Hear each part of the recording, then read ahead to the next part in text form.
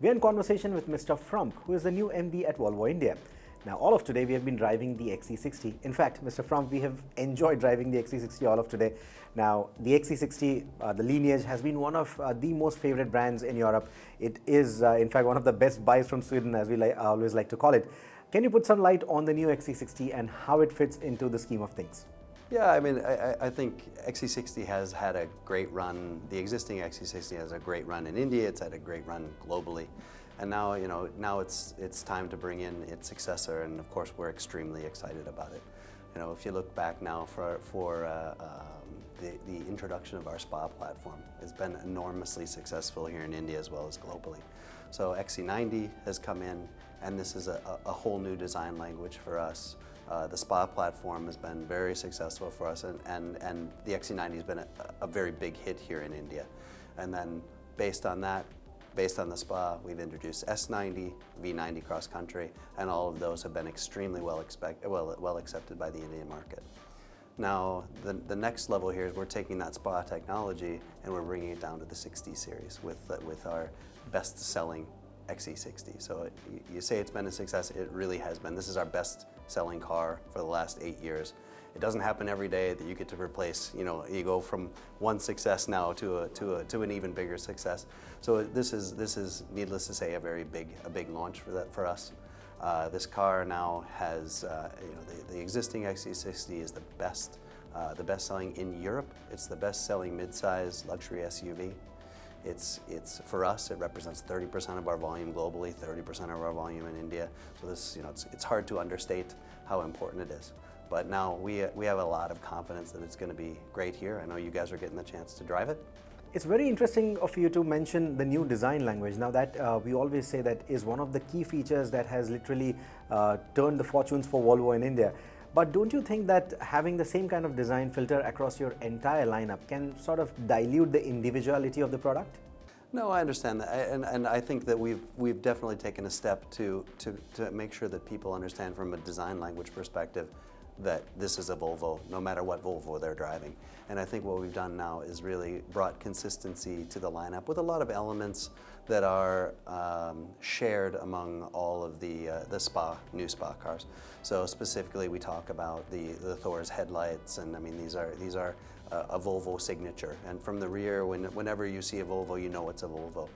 But when you look at for example, when you go from XC90 to XC60, I think it still has its own unique character. From a design perspective, you would never make the mistake of thinking that this is an XC90 when you see an XC60. I think it's still quite unique. One thing that I think that we actually take pride in now is we've launched some amazing feature and really packed the 90s cars with amazing technology and that really delivers on our human-centric promise, that people know how to use and they intuitively know how to use it. And now that we bring that same technology on the same platform to the XC60, certainly isn't anything to apologize for. I think that's really delivering a lot of value to the new XC60 owners. So that's something that I think overall we're very happy with our design language. I personally think Thomas Ingenloth, our global design head, is really done a lot for this company and really helps us stand out on the streets everywhere, and I think particularly here in India. Now, Volvo has never shied away from bringing in the latest in technologies and assistance systems to India. But a more basic question, the BS6 fuel, now that is something that is expected to be rolled out in Delhi very soon. What are your thoughts on the advancement in the fuel technology and of course its availability or the concerns with its availability throughout the country? Well, I think on kind of the basic level, when we talk about fuel, we as a company are ready to bring in, a more advanced level of fuel engines. But at the moment, the availability of fuel is not there. And I think once that, I think that if I'm up to speed enough on this, in Delhi, that there's a lot of talk about upgrading the fuel requirements. And if it happens just in Delhi and in other places, it makes it, for Delhi customers, very challenging. So I think short term, we would probably want a little bit more broader coverage from a fuel perspective. But if you take a broader, more strategic view, And we're very well aware of the Indian government's need and want for an electrification of as many cars as possible on the road. And I think there's a real push for that to make that happen by 2030. And we at Volvo now are the first company, the first mass market company to step out and say, okay, from 2019, we are going to be every new car that we launch is going to be electrified, every single one.